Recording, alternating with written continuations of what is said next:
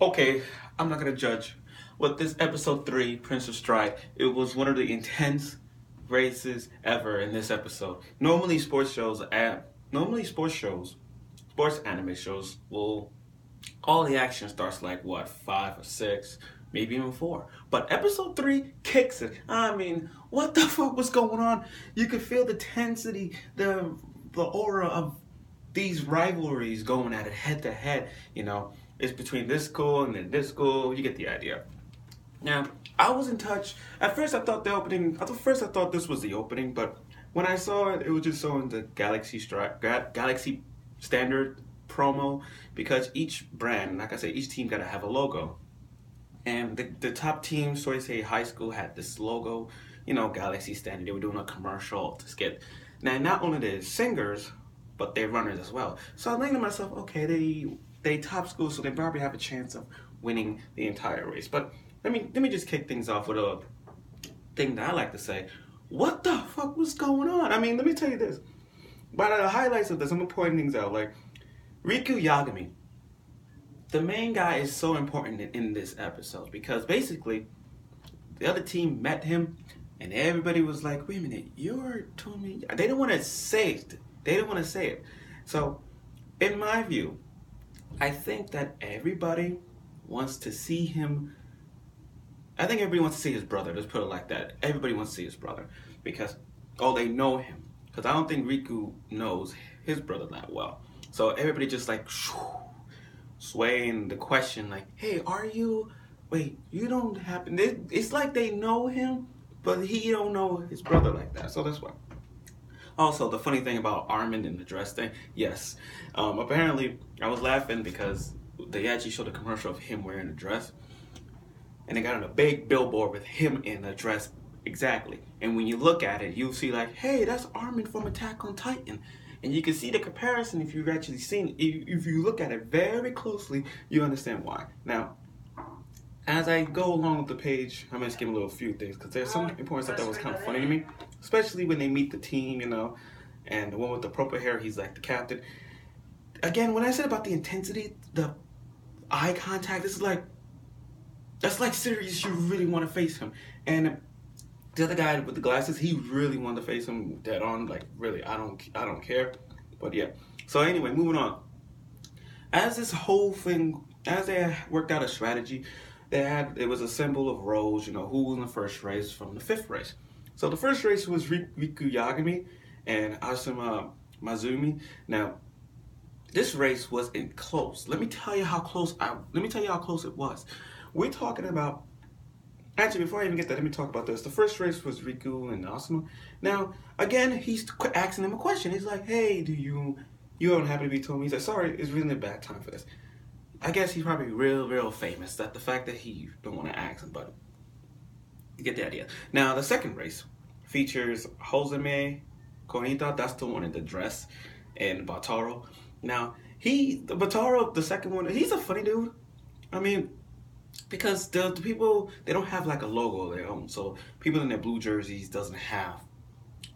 Stride doesn't have a logo. They get blue jerseys. While the other team, Soisei High School, had like Valentine Records. You know what I mean? It's like that. But he's making fun of him on the basis of the dress. Like, hey, you look like the guy from the look. I was like laughing. Now, next we have featured the Captain Heath and Tatsuku Shinsho. So it's like, looking at the one above it, he's really serious. He don't even care who he wants to face against. That's it. Now, Ayumu, the Shogi Club, I don't just think he's my least favorite runner because I don't really. He's not a trickster type, and he's not between the other out of the 5. I feel like he's not that strong of a runner. And the 5th one is Reiji and Takyu. Takyu is the one with the glasses I said, and Reiji is the one who got the same little keychain as he got. And he doesn't like Takyu doesn't like take things. He's a serious dude. He wants to win. And I don't blame him for runners being a winner. I don't blame him. But let me point these out. As the race starts, I'm gonna play this for a bit because I'm gonna pointing out how reaction reviews this. Because like the race was going, he was running like a bullet train. Riku Yagami was in the lead for almost a good start, but then But then when he saw that bars, there was like bars, he actually jumped over. He flipped over. I'm like, damn. And he passed Riku Yagami out of the blue.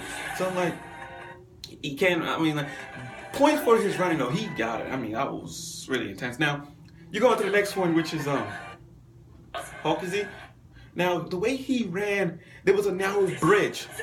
You point things out. It was a narrow bridge. And what he did, normally you have to go right behind him. Normally you have to run. So, Yami sees run and slide. I'm like, Dad, these parkourers know what they're doing.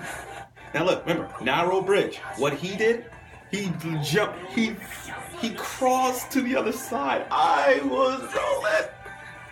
In my roll, I'm like, damn. Look, he jumped. He jumped. Look, jump. Whoosh. Whoosh. And he passed it and tagged the captain. I'm like, damn, he got athletic. For Armin, he actually good. Now, he was in the league, but think about the other guy he's racing. He's a defensive runner. Meaning, while he's running, you go block from the side. And you can block from side to side, and you're just like, he won't let him pass you. So even if you're in front of him, he won't even let him pass you even for a second. And he's a trickster too a little bit. Now the next one is, now when they tag in, they got the other one named, the guy with the glasses. The thing about him is that he's not much of a runner. While the other guy doing awesome tricks, I said to myself, do something. But he refuses. He said he admit to himself he's not much of a. Now, in spite of the running, he said he realized he can't match his tricks. So what he did is he just skipped the bar and just go straight. You know, he didn't have their talent. So I don't blame him for running.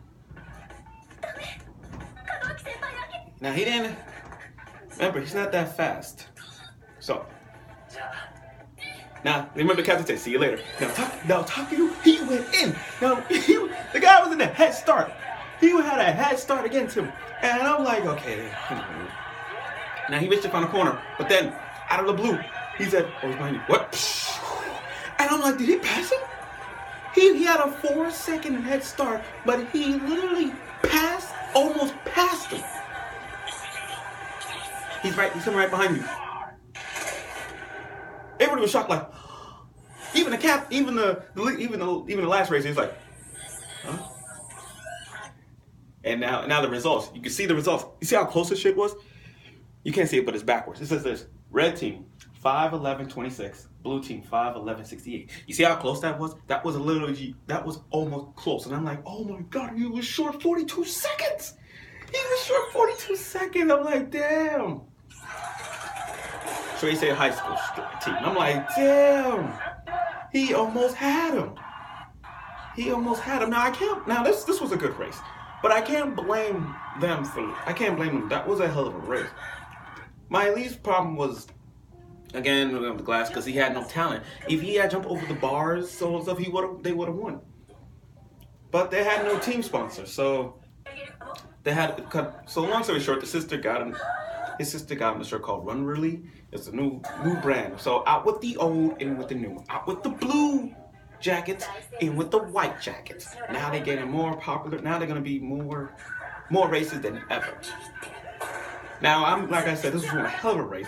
I was shocked just how close that race was, and I was really happy to see all 5 of them did their best. From flipping forward, from doing somersaults, from parkour after parkour, jumping. I was like, they put their heart out on that run, and yet they still lost. So I don't care. This was one hell of a race, and I gotta clap for this, because this was one of the most epic races that you have to watch. And I swear to God, I have to watch this. I will have to watch this over and over again, because this was the first race, and it was only episode 3. I'm looking forward for episode 4, and I hope you will. So tune in next week.